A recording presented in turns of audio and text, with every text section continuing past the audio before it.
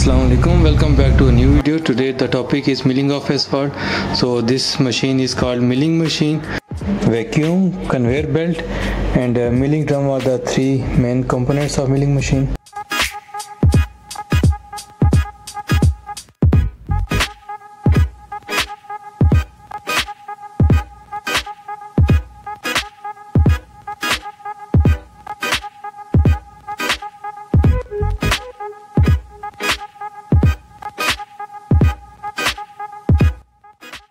In the back there is a milling drum and this is a conveyor belt with the teeth on it which is doing the milling, and you can see here how it is working, and it is regularly moving because once it done the milling of asphalt, so it suck it with the vacuum, and then the milled asphalt came above this conveyor belt, and this conveyor belt there is a truck continuously moving in front of this milling machine, and then this conveyor belt drops the milled asphalt in that truck.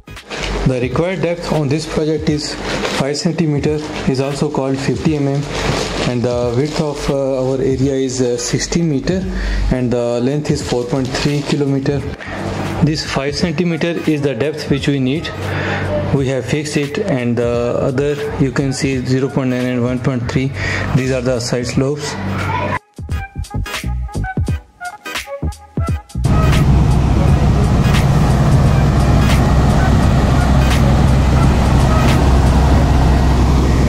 This is the area after milling. We need now cleaning. So clean the milling area is the main thing.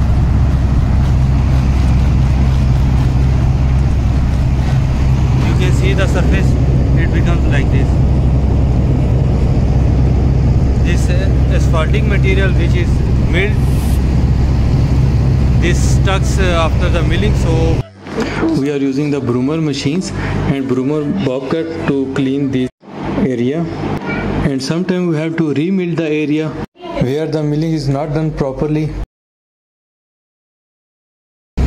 We have 6 milling machine which is working in this area. If there are cracks on the asphalt wearing course and aggregate road base beneath is okay, so it is being approved by the engineers to save the time and as well as the money. So at that time we usually do the milling of asphalt only to mill the top surface. The milled material, it goes above the bed, and from the bed it comes directly on the truck. So this is how it works. And then these trucks deliver this asphalt to the stockyard.